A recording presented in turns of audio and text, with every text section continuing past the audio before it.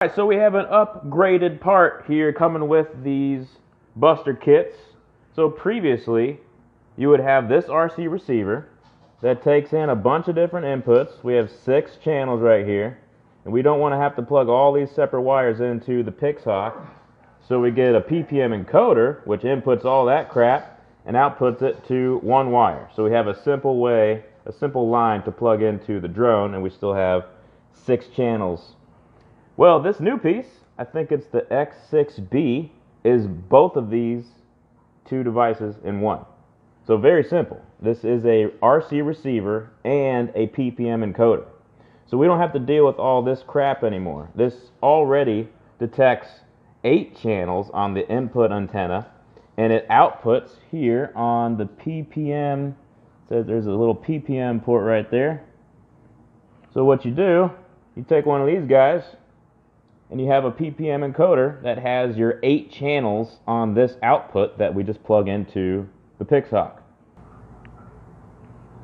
There we go. We got the ground there on the left, signal on the right, and now this side just plugs into your freaking Pixhawk. We got ground up on top, signal down below, and there you go. You got 8 channels coming into this RC receiver and PPM encoder in one. This is the X6B. Alright, now the binding procedure for these new X6B receivers is a little different. Elsie, what you crying about? It's okay. So you'll see here, right there, there's a little button that says bind. It's currently upside down, but it's the one closest to the edge. So we need to hold that down while we power up with the LiPo, and it will be blinking a red, fast, blinky thing.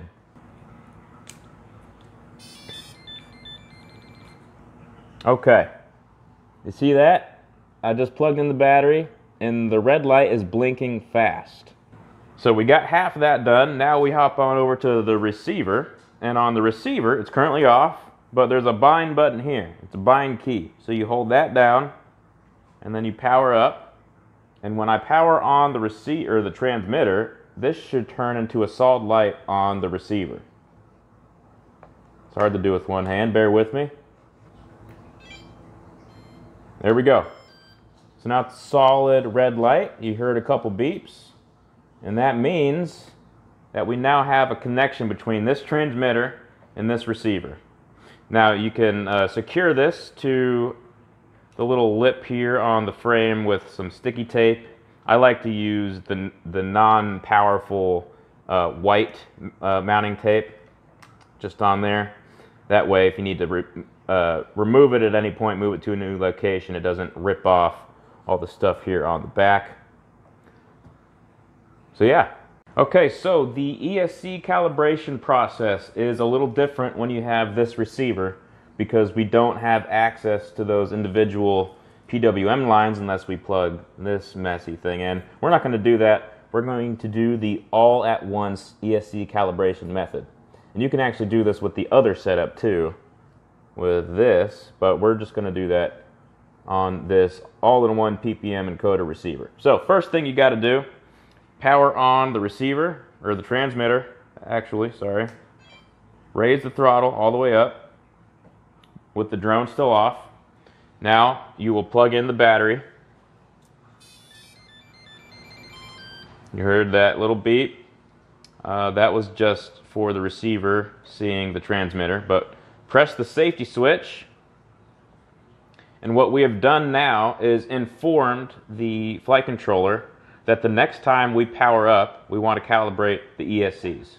So we now have to remove the battery again, and with the transmitter still on, that's just the transmitter saying that it doesn't know where the receiver is. But with the transmitter still on, we'll plug the battery back in with the throttle all the way up. Okay. And now we're ready to do the all-at-once ESC calibration. So if I hit this safety switch now, you'll hear a beep. There we go. So now that beep has primed us.